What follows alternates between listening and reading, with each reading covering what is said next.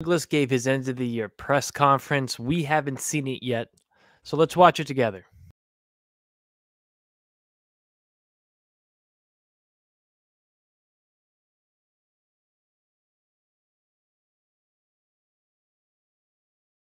How's it going, guys? This is Pat. That's Ray. Welcome to JetCast. So, like I said in the intro, Joe Douglas gave his end of the year press conference. The season is officially over, even though it really ended week 17, but now it's over. There's no point in really talking about the game. It was a pillow fight, as people were talking on Twitter. But again, no point in talking about the game. So, I have not seen the end of the year press conference. You haven't either, right? No, I've been waiting all day long. I've heard some rumblings, so I'm excited to get to it. All right, so let's watch it and let's give our live reactions to it. What's up, guys? Thanks for being here. Obviously, was hoping to have this conversation much later in January or February than having it right now. Obviously, it's been a surreal 3.5, 4 months. Coming out of the gate the way we did, 6-3. Overcoming some of the obstacles early in training camp, the injuries. Come off 6-3, having a huge win at home against Buffalo. That was surreal in a positive. Okay, first off, he clearly has no interest in being at this podium right now. No, without a doubt, you could tell. He looks miserable. It's in his voice. We spoke about it. A couple weeks ago when our losing streak kind of started and kicked off. You felt that change in Salah's voice in the press conferences right away. He always talked about not getting too high and not getting too low. Yep. But it's weird. You almost feel that low point. You feel rock bottom, and it's almost like he's about to say something that he's not happy that he's going to have to say. Yeah. Way. And then now on the flip side, with how we finished the season, with this 6-game losing streak, that's real in the negative way. So obviously a lot of work to be done this offseason. I know when I talked to you guys in the past, one of the things I said was it was going to be a good season if we were playing meaningful games in December. Well, when you get to December at 7-4, that target changes, and so we were fully expecting to be playing beyond January, and we weren't able to get that done. And obviously, a lot of things to go over. We're gonna begin our off-season process now, starting with. I know I've said it before. One of the most important meetings we have is our end-of-season meeting with the coaching staff. So we're gonna start that process this week. Just in regards to Zach, I'm going to echo Robert in a lot of what he says, and philosophically, we've never been a team that's given up on talent early, and we all know the talent that Zach possesses. So we're going to do what we've done with every player, and that's work with Zach, develop Zach, and we're going to do everything that we can to ultimately help Zach reach his full potential here. Does he have cue cards in his hands? Is he reading off something? I don't think so. It kind of looks like it with the body. Looking down on his hands. All right. Bill, how complicated is it with Zach, where you still don't really know yet? Obviously you've seen the talent, but it hasn't worked out in 2 years now. Where you're going into year 3 next year with Robert's staff, and quietly or tacitly, playoffs are probably somewhat of a mandate. And so how do you balance that by putting potentially all your eggs in the Zach basket versus maybe bringing a veteran in, Whoa, new ride? We're cruising into the new year in style with Verizon Home Internet. Got it for just $25 a month. No hidden fees, no surprise. What's your thought on that? Yeah, I think, again, Mark, it starts with our off-season starts with these meetings with the coaches. We're going to really, I think it's important for us to go back and and have really tough, hard conversations about how we got to this point. And I think honestly that started today. Last 2 weeks have been a little dark for me personally, but actually a little bit of light today. Just talking with some of our players and started today. Interviews, and they're obviously frustrated, but they're also very optimistic about a lot of the things that are going on here. But just on the quarterback, we've got a lot of work to do in terms of getting together, going over everything that got us to this point, and then moving forward, making sure we have the best plan, not only for a certain position room, but for the entire organization. I'll say this. The fact that he said, talking about the optimism, I don't know any player right now that could show any optimism towards this team that is currently on the roster. I understand the talent that we've drafted in this draft, the Sauce Gardners, the Garrett Wilsons. Jermaine Johnson played his ass off the final week of the season. Garrett Wilson looks like an absolute stud. Michael Clemens was all over the field. Bryce Huff getting in the backfield. I understand that perspective, but to say that he can have conversations with the players and they see an optimistic view, we were just a clear-cut playoff team at the bye week and won one game. We lose 7 out of our last 8. Come on, talk about optimism. The only 2 players that I saw in their interviews that showed optimism were Mekhi Becton and Breece Hall. And then the other big thing was, I think Quinnen was talking about if he doesn't get a contract, he's going to skip the voluntary workouts. Those are the 3. Those are the 3 that I saw. So I don't know who he's talking to. He's trying to convince himself, maybe. I don't know. I mean, I love Joe Douglas. I think he's a hell of a GM, but not starting off on a great foot with me. Let's go. Do you anticipate Zach Wilson being this team's starting quarterback to begin next year? Look, I mean, one, that determination isn't by me. I don't. That's really a wrong question. Well, no. What's Zach? I had a great conversation with Zach. It's not today, up to him whether he think, plays. I know we're all committed to helping him reach his full potential as a player. But look, there's a lot of things that we can do better to help him, and so we're gonna get He's together just holding and, the company and discuss line. all those things. Joe, can you tolerate? Can you tolerate developing him on the field? Robert Saleh reports to him. That's the exact structure that's in. He determines everything. Yeah, but he's saying he's not the one that's choosing whether or not he actually plays. He is. At the end of the day, Robert Saleh reports to him, and he reports to Woody Johnson. Unless he's saying Woody's over his head saying the kid's got to play, which I highly, highly doubt that's happening, because Woody's actually done a pretty good job of staying out of things. Excuse me, I don't buy that at all. But no, he's got to give Saleh the autonomy to do what he feels is right as far as who needs to play. I don't know. You need to bring somebody else in. Look, I think we're going to look at the landscape of this overall offseason. It's not just one position. Is it going to be 20 minutes of him saying yes, we are going nothing? to continue to develop Zach. How that quarterback room looks next year. Look, we're at the very infant stages of putting this offseason plan together, but we're going to explore every single avenue that we have to upgrade this team, upgrade this roster. When you talk about exploring every potential avenue to upgrade the roster, does that include potentially trading for a quarterback? Is that something that you are open to or something that you would consider? I mean, again, that's a hypothetical, I'd say, but I think, again, as it pertains to upgrading the roster, we're going to look at every avenue, every position, every different way we can to upgrade the team. Joe, you had to believe in Zach. Joe, you had to believe in Zach, right? In April 21, to take him number 2 overall. You saw the things that you believed in. Has this organization not properly developed him to be sitting where we are right now? Look, I think there's things we could have done better, sure. He looks frustrated. But, I think the most important thing from our end is that we still believe in Zach. We know the makeup that he brings, the character that he has, everything he brings from a work ethic, competitive standpoint, and we're going to do everything in our power to help. Replace the name Zach Wilson with Sam Darnold.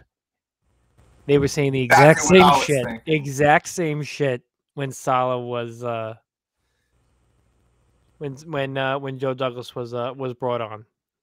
Yeah, well, They say the right now exact he's same saying, "Who stuff. wants to give me their second round pick?"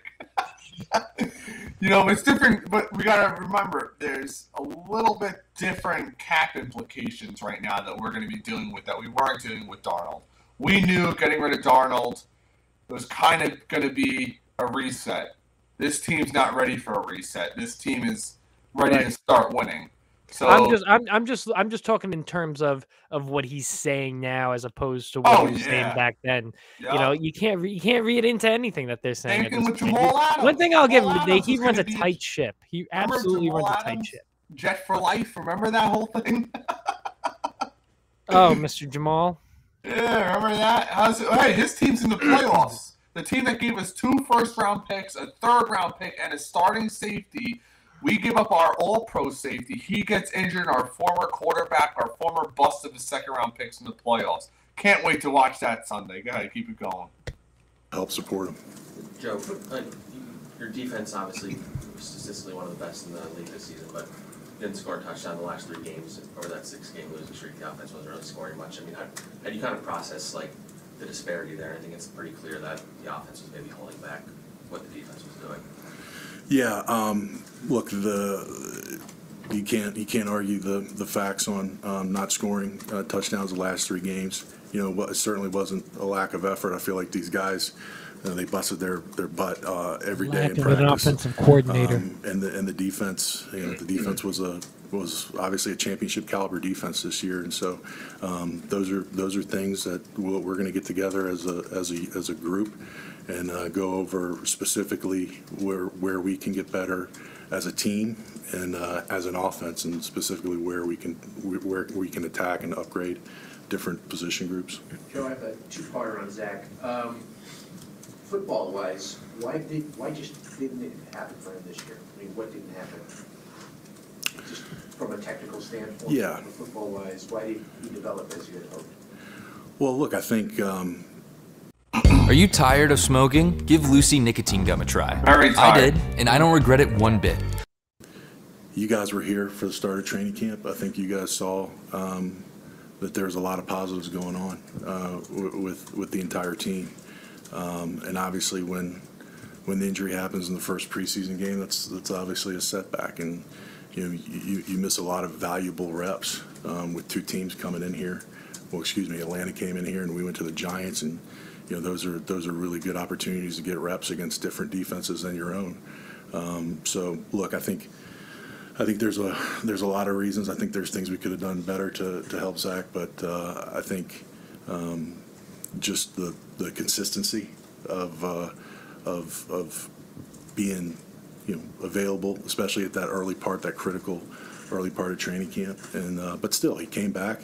He brought us back from a 10-point deficit at Pittsburgh. We felt like it went was on a little 10 bit years of a run ago. there, but we just couldn't get the right level of consistency as an entire offense. And just the second part of it is when he got benched after the New England game, where were you on that? Were you in favor of that? Did you support that move? Yeah, so anytime there's a decision like that, and Robert's so good about his communication, and we bounce different ideas off each other. We had conversations. Ultimately, Robert made the decision to go with Mike, and I supported his decision. Joe, part of your evaluation obviously going to be the guys coming back, Brees and ABT particularly went down at the same time, and even Mackay, who looked in the locker room like he was in much better shape. What do you think this team looks like with those guys back healthy next year, when you kind of try to take that piece and look at what you have ahead? Yeah, and look, I think when I talked about consistency and stability with the whole offense, I think you can go right there with the offensive line. I think we come into training camp and 9 different combinations, George 9 and different. Blake and Connor and ABT That's what they're saying and Mackay, in the and game that quickly the other changed, day. right? And so That's why everyone's Dwayne saying we got to draft offensive line. we He's lose got to be Dwayne and better. Ron We're Pat at literally practice for playing 4 with backups weeks, everywhere. so there's change Yeah. there. Max comes in, does a great job filling in. So I guess what my big point is, it was hard to find a level of consistency and stability within that group this year, and despite all of the change up front, I really felt like we were in a good place after that first Buffalo game. If you guys remember that fourth quarter drive, our last offensive drive, I think it was a 6-minute drive. We were running the ball really well. I'm sorry, that drive that was all the same run play was 3 times in a row, and it was 1 pass by Zach. Great drive, but you can't put that. Win on everybody. I saw a lot of people on Twitter saying, grasping for straws, man. I know, but I mean, he's not wrong. They played well. They played very well in that game. But like I said, it was 9 different starting combinations across the offensive line. Felt like we had really gotten over the hump, and we were playing with a banged up unit with backups, and we felt like we were practice squad players, maybe gotten over that hump. But street guys. Again, there's. I'm sure he was ready to suit up at some point. Look at him. Less stability. So ultimately, I think in an ideal scenario, you've got your starting 5, and all of them are playing together all year. Maybe that's not realistic, but that's going to be the goal. We went through so much depth. 5 guys that can play together all year. They never have enough time. Barrett Tucker, Bremer, The other kid we got, the guard. This is a big off season for Mackay, and I think he understands that. And I think certainly our offensive line has missed what he can do for the last 2 seasons. But this is a big off season for him, and obviously it's going to be important that he's able to. Mackay looked good in his interview. And be in the best shape that he can very slim, be, and he looks like he's motivated. That's going to make for I hope so. a healthy 2023 for him. I want him to be franchise left tackle. I really do. Who wants a contract extension by the start of OTAs, or he would pull down? Thinking about going solar, but not sure whether it's worth it for your home. Thanks. Well, before you. I know it's a priority of yours, but is that something you want to get done soon? Yeah, I mean, obviously, we all saw the year that Quinnen had. And Quinnen, I mean, you can't say enough good things about not only the I'm not player, scared of paying Quinnen either, like I was Leonard Williams. Playing the run, rushing the passer, the type of teammate and caliber person he is. You better fucking pay him, Joe. Ultimately, he will. We're better. Quinnen's a big part of what we of our Quinnen's got to give a little discount though. It's a 5th-year option, and they have the franchise tag the following year. Get together as a group. We're going to go over our plan. I feel like we have a great football admin team, Dave Sosi, Nick Sabella. We're going to get together and come up with a very good plan and then move forward. But, we're definitely going to do what's in the best interest of the team and the organization. There's a lot of speculation, obviously, at the end of a year like this, with Robert's staff, and particularly because the offense. No, let's get to the nitty-gritty. Enough of the bouncing around. If any, what the hell's going on with LaFleur? On that, and is Woody involved in that? Yeah, I would say, like a previous question about the post-New England game. Look, Robert and I have a lot of great conversations, and so Robert has a thought or an idea, or if he has a question, or we have great rapport, and we're able to have great conversations about everything. And I feel like Robert has a really good bead on this team and his staff. And I trust and support any decision that Robert makes, and I can tell you that we've gotten full support from Woody starting from since he's come back. I've heard that before. I think you saw that with the offseason we were able to have last year. Twice over the going last out and shit being show able 10 years to get players that could help this Adam team. Gase So got a full vote of I know confidence. we have Remember Woody's that? support. Just to clarify, if I could, though, Never you're forget saying that that day. at the end of the day, it's, you trust Robert's decision-making on that. Absolutely. So it's his call ultimately then? Yeah, absolutely. Joe, we haven't, I think we're going to get a chance to talk to Woody a little bit later on this week, but we haven't to this point. Interesting, Woody, what did you miss talking right away? Days ago, that, he isn't exactly thrilled with the way the season ended. What have your conversations with Woody been like? Because you are someone who does talk a little bit more than us. Yeah, none of us are thrilled, obviously. And we all want to win. We're all highly competitive. No one wants to win more than Woody. more than the Johnson family. And so these conversations that we have are very productive. And again, he's been very supportive about giving us what we need to succeed. How would you assess the job Robert did, Joe? Man, I think we had a lot of curveballs thrown. Robert does such a good job with his staff and communicating with these players. Look, we're all devastated to be where we are right now, but I think Robert's final message to the team was unbelievable today. We have the same we're going to be in this we're going to have these opportunities again moving forward, and ultimately we have to finish. We have to go out there and apparently they put black T-shirts or black shirts or whatever in everybody's locker that said the word "finish" on it. It's like I saw all the memes. All the Dolphin fans should have said "finished." Yeah, that's all the Dolphin fans were saying. I don't want to hear about the Dolphins. They're gonna be one and done. They're gonna get boat raced. Oh yeah, I can't wait for that. In a few days. Can't wait for that. You beat us by 3 points. You think you're gonna stand toe to toe with Buffalo? Please. We'll get to that. And finish games, finish the season. So we all need to take the next step individually and together as a group. But I love Robert, and I love the passion that he brings. I love we share the same philosophy on what makes good teams good, and there's no other teammate I'd rather be with.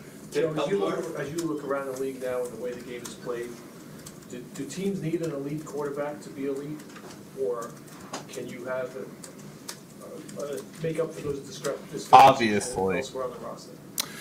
Yeah, I think obviously you've seen. I think generationally. Go look at every single playoff team this year. There's maybe 4 or 5 quarterbacks every generation that are really that top-notch player from the Reno, Joe Montana, Steve Young to the Aikman, Brett Favre group to Peyton Manning, Tom Brady. Now it seems like we're in a whole new generation.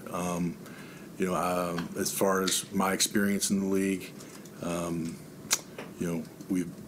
it's a team sport, and the ultimate team sport. And so quarterback is there's a reason why the most important position in all the sports. But ultimately, it's a team sport, and you have to have a great group of people around them to support them. Joe, is it possible in your opinion for we've seen young quarterbacks get drafted and sit and then play eventually? Is it possible to have a quarterback like the situation that might be presented to Zach, where he played right away, now he's going to sit for a little bit, and then he's going to go back out there with the same team and then be a starting quarterback in the NFL? Look, I think you've seen many different ways that quarterbacks, other players have been able to overcome adversity. Zach lost the locker room. That's the big difference. Yep. Lost There's the fans all different ways that people can come back. I think ultimately, it's like when Gino lost the locker room. If you have the right kind of mental toughness and perseverance, which I know Zach has, there's a lot of obstacles you can overcome. And I think we're gonna do everything we can to help Zach reach all of his goals. So given what you just said about the quarterback position, it seems like if you guys had gotten better play just overall consistently out of that position, you might still be playing right now. So how disappointing is that, given what you said when you were hired as well, and how important is it to fix it quickly? I mean, obviously, I would echo what Robert said at the end of his talk today. Consistency is going to be the name of the game. No, you got to get the right guy in here. It doesn't go just quarterback, and that goes every position group. But obviously, we're all hurting about where we are right now, opposed to where we started the season. So again, it really goes back to getting together, having tough conversations, how we got to this point. Because only if you really open up those wounds and talk about it can you really start They had multiple chances throughout this season to make the playoffs. Multiple chances. 2 horrendous losses to New England. Yep. Losing to the Lions and then have Horrible everything break your way. Braxton Berrios drops the game-winning touchdown against Minnesota. I know.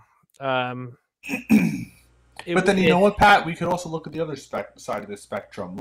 We had probably the best regular season win in franchise history, week 2. Week 3 against the Browns. That was week 2.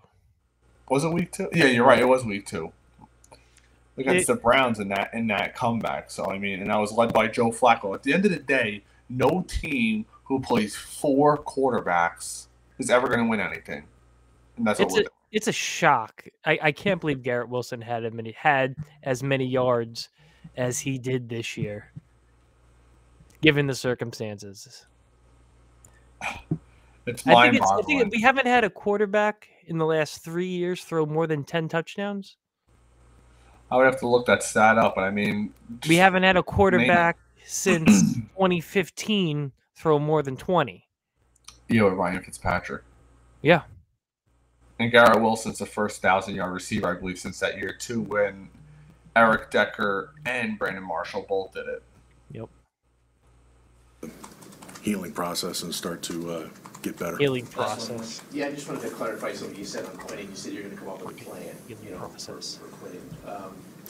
Yeah, just to clarify that, not just for Quinnen. It's going to be an overall plan on kind of where we are, but as it pertains to our salary cap situation, which we feel like we still maintain a ton of flexibility. I guess what I was asking was because usually when because you're about to cut a bunch of fucking people. For the contract, you usually say, well, we love so and so, we want him here for a long time, or with Jet for life. Yeah. You know what that? I mean, Yeah. I don't want to put words in your No more Jet for life comments from me. But obviously, sorry to bring up Quinnen. You want we all love Quinnen.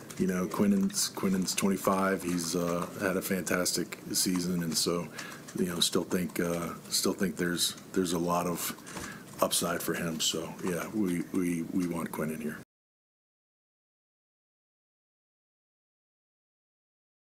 Assume he's coming back to. They got to get a veteran quarterback. That's really what it comes down to, and you have to get consistency on that offensive line. Those were the two things. Once AVT went out, I feel like, and you're already down your starting left tackle. Yeah, and then Mitchell goes down, Fant goes down. All these rotating parts. You got guys Remmers, Herbig, Tomlinson's getting beat like a drum on the left side.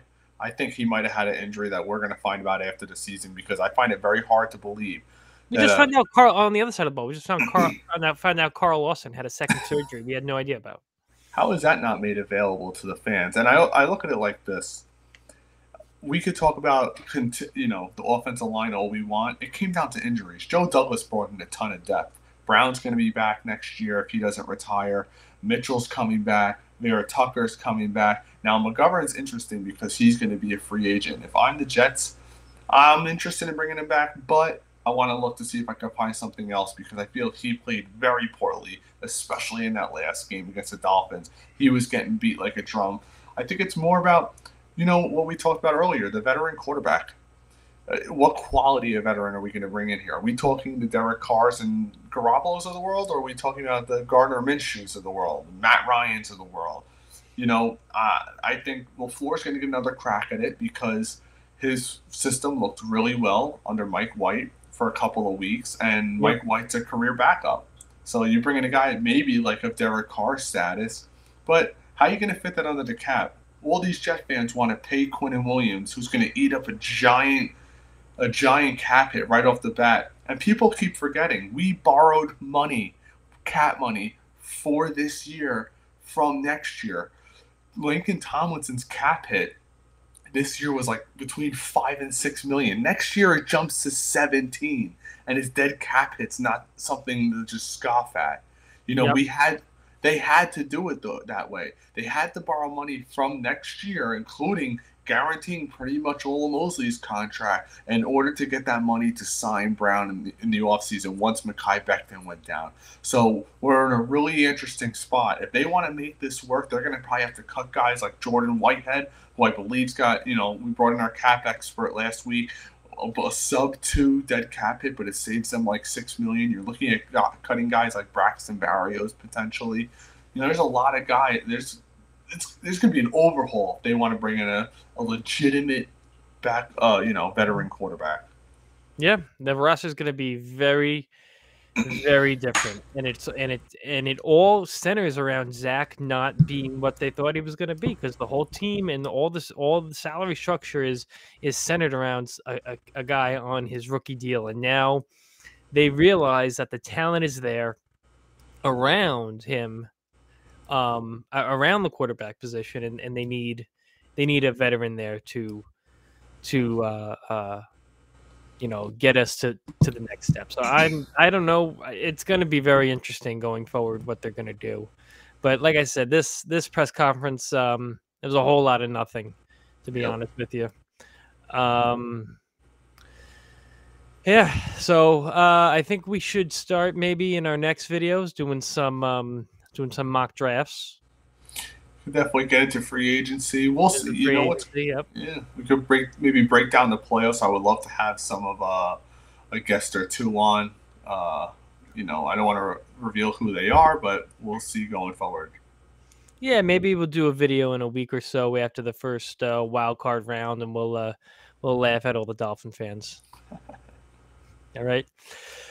So thanks everybody for joining us. If you're new here, please subscribe. If you've been here before, thanks for hanging out.